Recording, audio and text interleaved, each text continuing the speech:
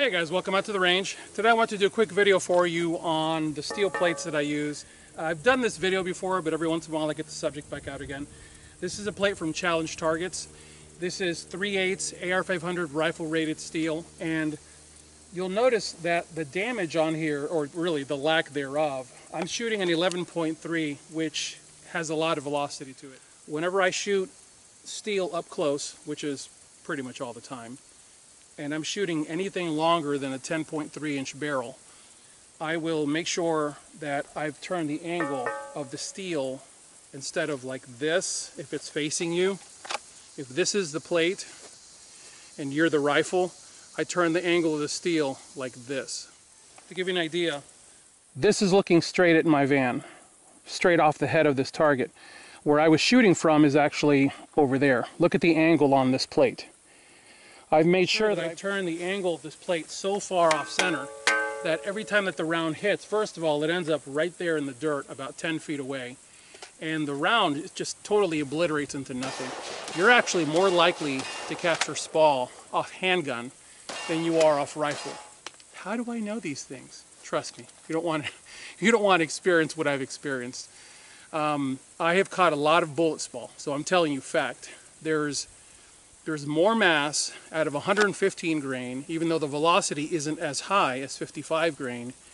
But because there's more mass in 115 grain, there is more time on target. And that bullet tends to kick back at you with a handgun, especially when the fragmentation hits the bolts. With the handgun rounds, and you guys have seen in other videos, you'll see bullet fragments. They look like little nickels. They're probably over there. They look like roughly the size of a nickel, like little lead slugs, and they just go flying into the air and they just harmlessly drop on the ground. The jacket, the copper jacket, completely obliterates, or in this case, is a brass jacket. Shooting steel does not require frangible ammo. I get this constantly. Are you shooting frangible? No. Frangible is a military thing, and that's about shooting inside of shoot houses on bullet traps. I've actually been in military installations shooting in military shoot houses with bullet traps, and yeah, you have to be shooting frangible because the walls around you are armor plated. The traps that you're shooting into are moved around the room. They're also armor plate with a thick rubber insert, and then the paper target is stapled on top. So there's a lot of fragmentation that can potentially fly around that space. In an open air environment, it's not really necessary. Every one of those rounds ended up in the dirt right here. I hope the camera picked it up.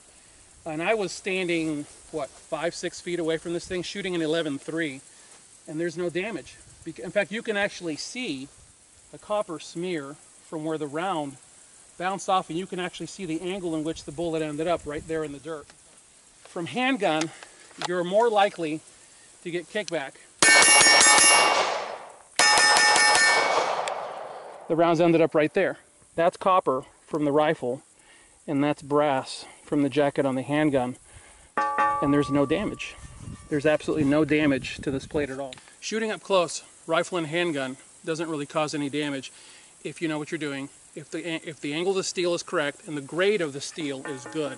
By the way, AR-500 and AR-550 and all the other AR doesn't mean AR. It means abrasion resistance.